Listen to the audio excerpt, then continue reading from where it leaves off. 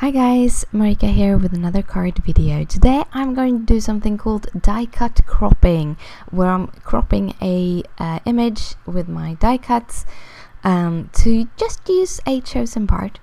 I really love this image. It's called Love Baby, Geeky Love Baby, and it's by my kid Crafty. And this character, you can actually follow them through falling in love, getting married, getting children, having the first Christmas, and so on. So there is a whole series in these characters. And as I actually used the wedding images for this specific couple that is going to have this card, they already gotten it, I thought it would be really cute to actually use it for their first baby card. So I'm trying to kind of use color schemes that I think would suit the couple and try to match the hairs to their hairs. So that's kind of what I thought about the coloring. Now I wanted to make a small card to send with a first baby gift. So I am going to crop this image and make it a little bit smaller. I just wanted the kind of faces and the little baby. And I thought, with it called Love Baby and everything, I thought, why not use my heart dies to make this a creation?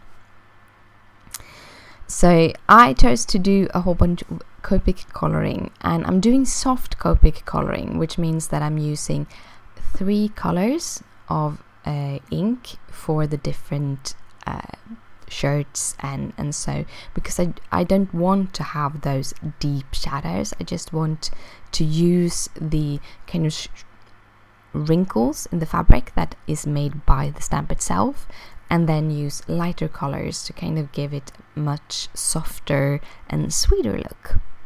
So here I got this heart die. It's a heart die from Lawn Fawn, and it's the biggest, I think, in the set, or in the middle in the set. But anyway, it has a cutting edge on the outer part, and you see it has about 1 millimeter of metal.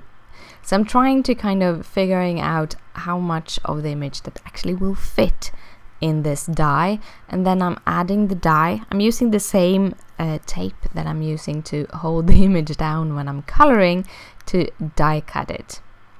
And I actually see that when I die cut it, I got a little bit of her pants in. So I'm going in. These are the T colors, the T6, 4, and 2, I think, that I colored the pants with. And then I wanted to kind of fill in the rest of the heart because it kind of disappeared a little bit. So I'm using the R22, R20, and the R00 for a very soft pink. And then I found this little piece of cardstock in my stash that fitted really good with that R20s. Then I'm doing my card base. It's going to be 3.5 by 3.5 square.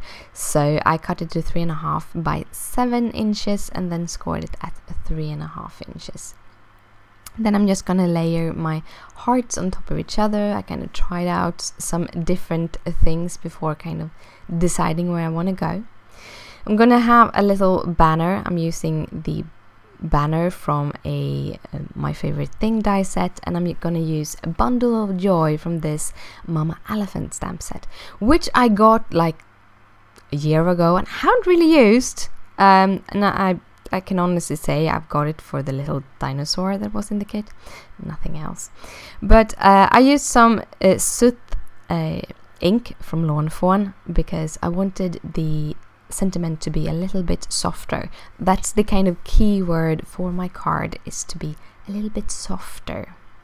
So I'm adding my die cuts just directly onto the card with some tape adhesive from Crafty's Companion, which I love. I have so many of those.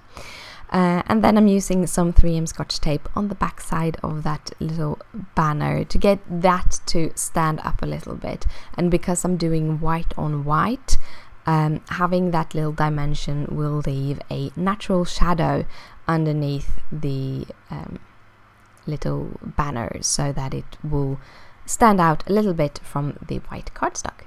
And that was the card for today. I hope you liked it. If you do, please thumbs it up, it means a lot to me. If you have any questions, just comment down below.